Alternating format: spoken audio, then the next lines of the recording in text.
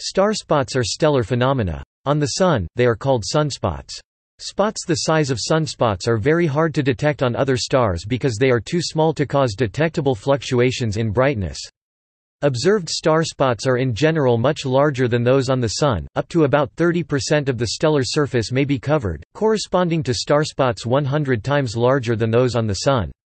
Topic: detection and measurements. To detect and measure the extent of starspots, one uses several types of methods.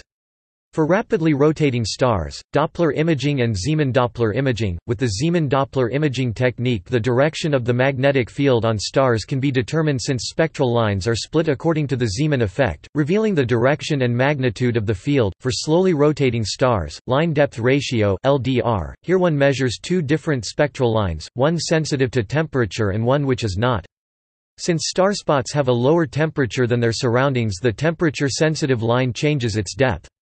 From the difference between these two lines, the temperature and size of the spot can be calculated, with a temperature accuracy of 10 K. For eclipsing binary stars, eclipse mapping produces images and maps of spots on both stars.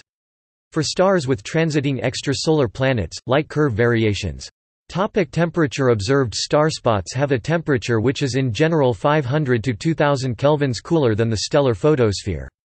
This temperature difference could give rise to a brightness variation up to 0.6 magnitudes between the spot and the surrounding surface.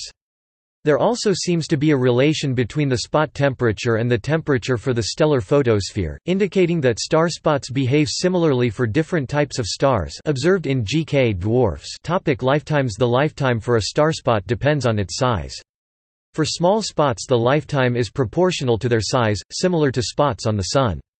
For large spots, the sizes depend on the differential rotation of the star, but there are some indications that large spots which give rise to light variations can survive for many years even in stars with differential rotation.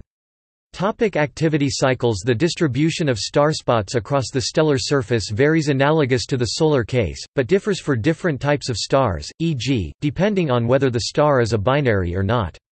The same type of activity cycles that are found for the Sun can be seen for other stars, corresponding to the solar 2 times 11-year cycle. Some stars have longer cycles, possibly analogous to the Maunder minima for the Sun. Topic: flip-flop cycles. Another activity cycle is the so-called flip-flop cycle, which implies that the activity on either hemisphere shifts from one side to the other. The same phenomena can be seen on the Sun, with periods of 3.8 and 3.65 years for the northern and southern hemispheres.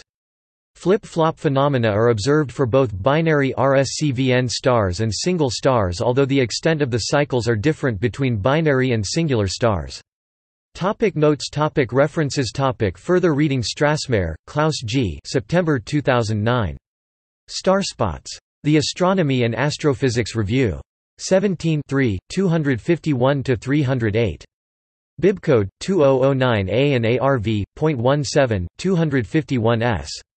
doi 10.1007 per seconds 00159 009 0020 6.